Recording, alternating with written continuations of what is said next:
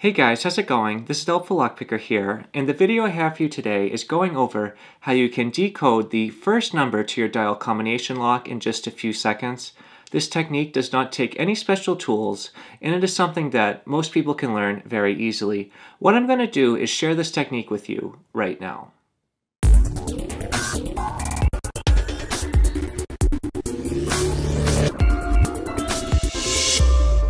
Alright, so let's get started. So today we're going to focus on how to find the first digit to our combination lock, and this is going to be something that is much easier than you might think.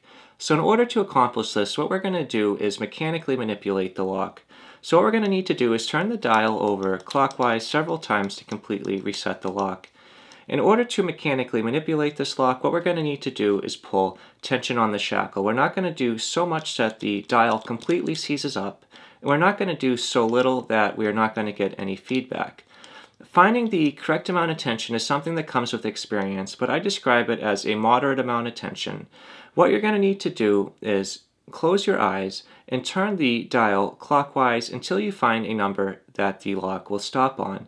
This number is going to be called the sticky number, and this is going to be a very important number that we're going to use in order to decode the first digit to our dial combination lock. So let's get started right now. So we're going to just reset our dial one more time, and then we're going to apply our moderate amount of tension, and we're going to close our eyes, and we're just going to keep turning until the lock stops on a number. The number that we have just stopped on was the number 3. We're going to want to repeat this several times to ensure that we are being very consistent, because this is a very important number to decode.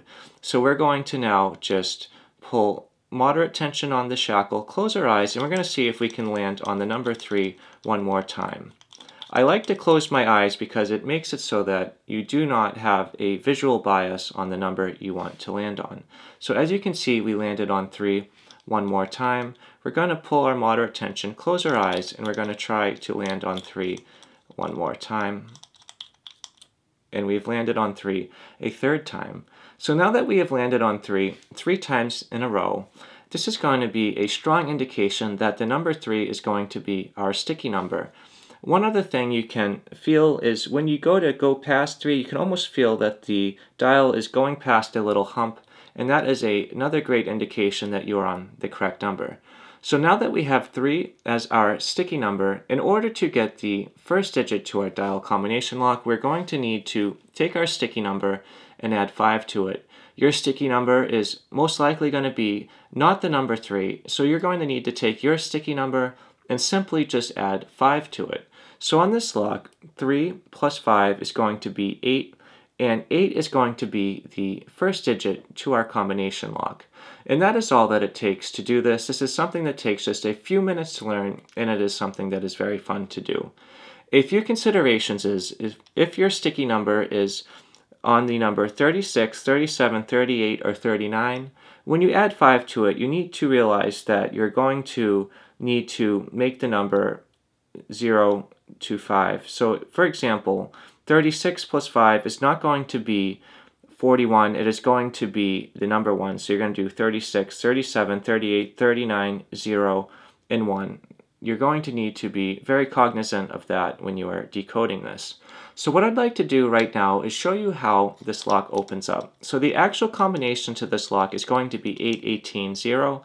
So as you can tell, 8 is going to be 5 more than 3, so that is correct.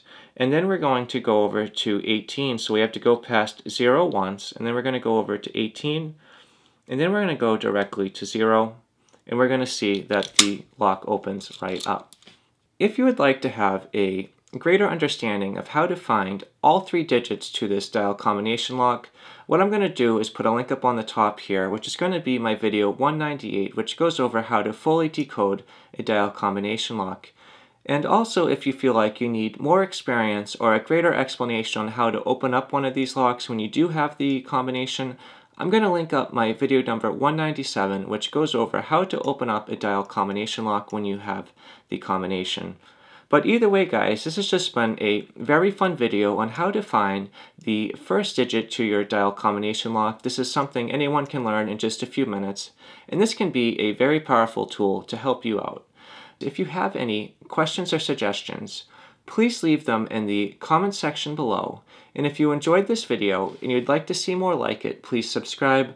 As always, thank you so much for checking out this video, and I hope you all have a great day. And just thank you so much for checking this out.